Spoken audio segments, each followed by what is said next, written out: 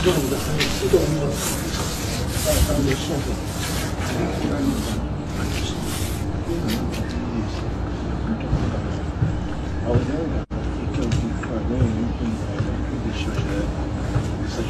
father, you asked me to come, sir.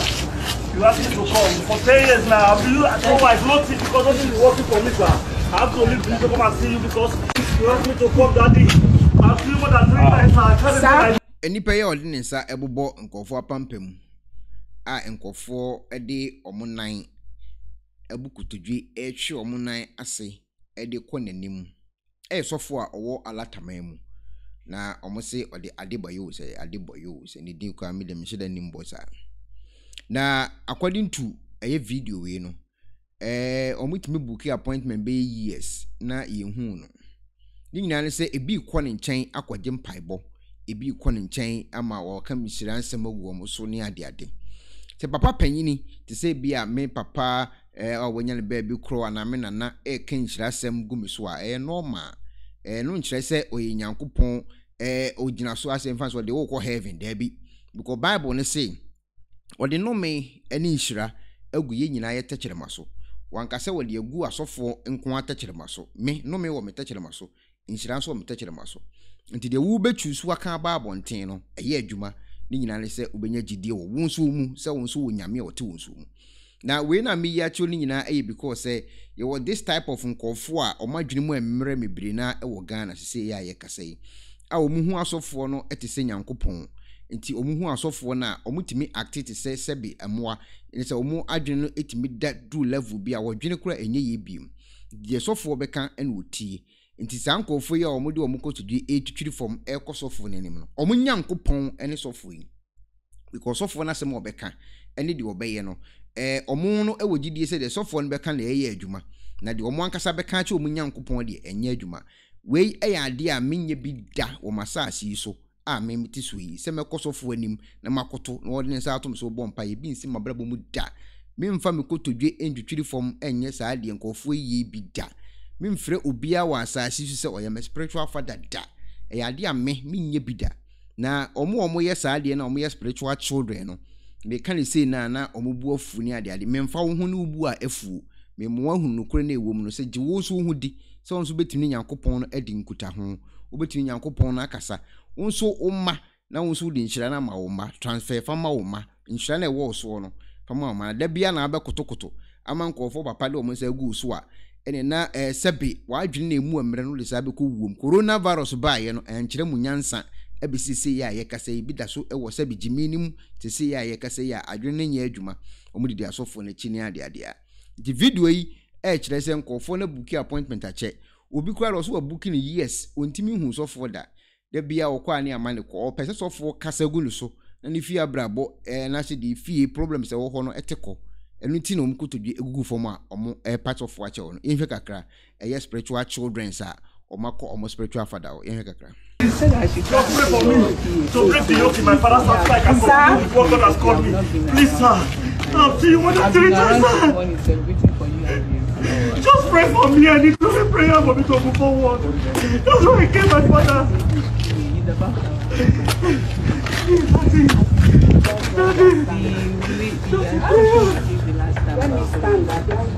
Just prayer. Just prayer. No, I feel because nothing is working for me. You told the pastor for sure back then you should try and talk to that they should give us a room so that we can start.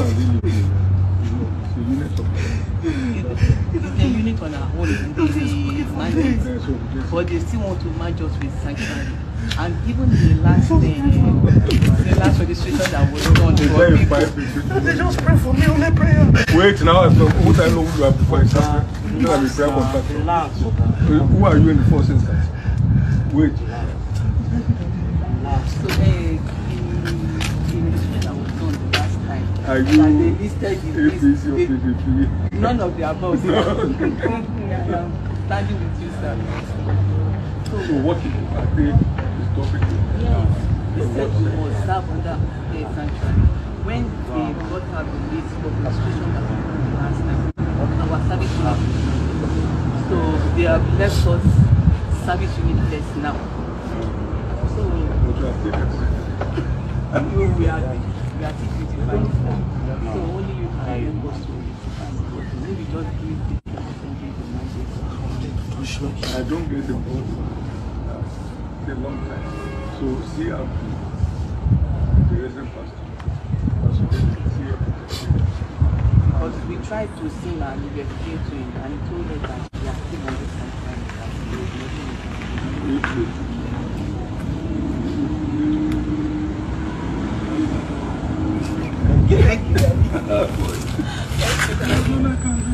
but wait a minute.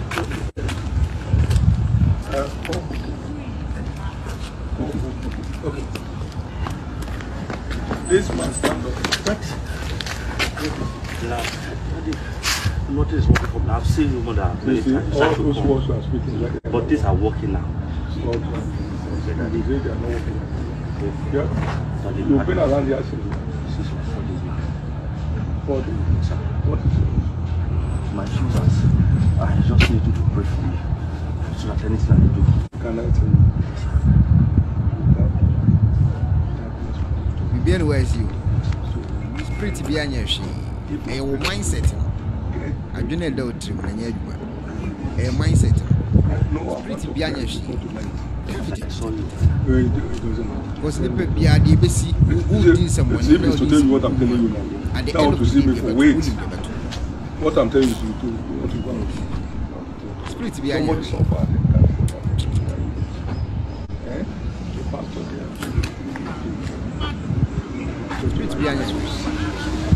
Because when there's no time, all this pray for me, single, it doesn't change people's story.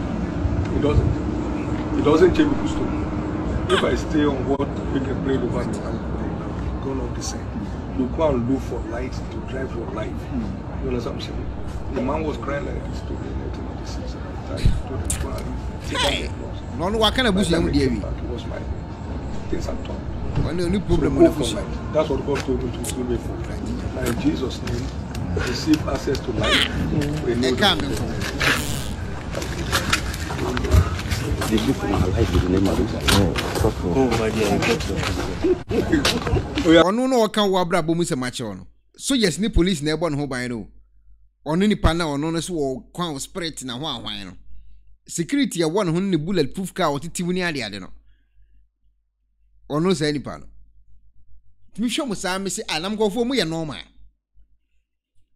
Ampo mi timi hwe mu din sa mo ye normal. Mo ye okay.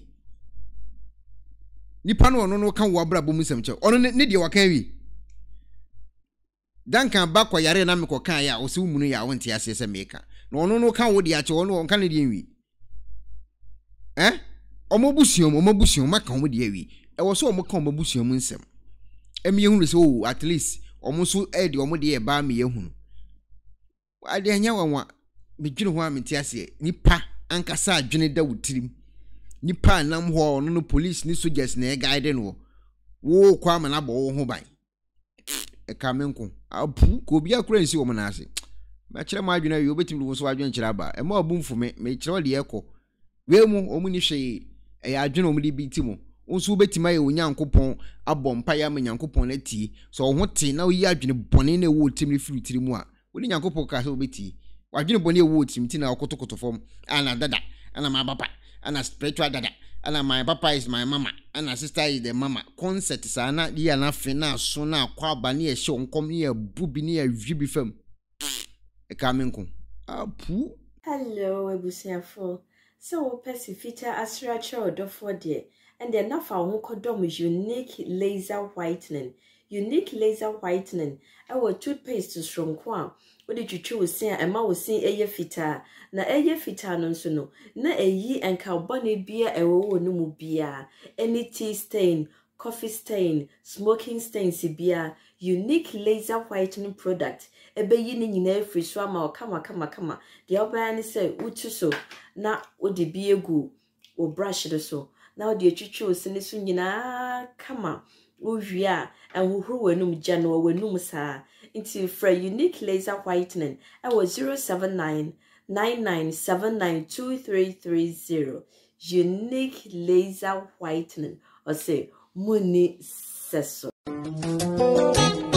Mpenifo se bibi o wiase ntine da ni atopnum na ne pabone fonti e wo se wo bambo hu hia na ne papa mu de Pro Technologies ana me kan fama wo ane Pro Technologies. We are specialized in both sales and installation of CCTV cameras. Yeton esa install CCTV cameras in the South Ghana and NASA brochure na ufi Ghana. Now peso CCTV camera installation. We need Pro Technologies and in South. We get CCTV camera installation, electric fence, automated gate, access control, video doorbell, and our intercom, and our satellite TV, home theater, so upe biato, and our wato, and our pesa be install them out. Pro Technologies and our software. Na shenen so. Say fidie nyina from America brochime enti send papam na opedia manwene ho na ne bo so da form me che no the web brochime mu ha ene e branch e wo Ghana ye ni mo bra wo bre enti sika fire nsem se fanya japade ma wo Ghana wo da na ne tene se yes general construction so web brochire na peso si fi o Ghana e dan plan bi o peso si se wa sha se dada ana afi na peso si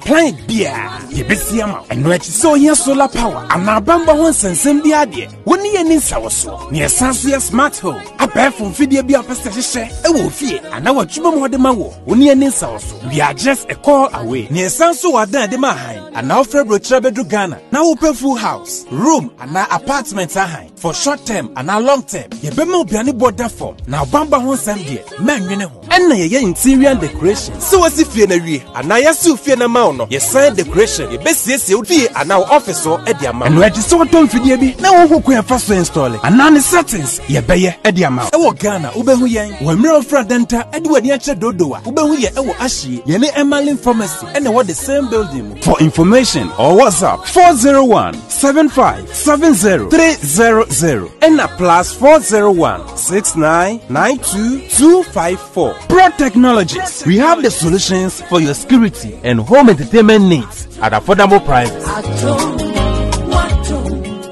Ubetimi subscribe to your channel no say the be the video to answer bekanti. Uwi aya share ne mi adoma no so video no beto ho ana won so watimi hu ye bi na won so ahwe. Afin so fa comment so good video na say. Ye check your page no so ye hu say nipa o ma subscribe to your channel no 51.8%, 48.2 and subscribe. Ubetimi subscribe na so abeka 51.8 no ho.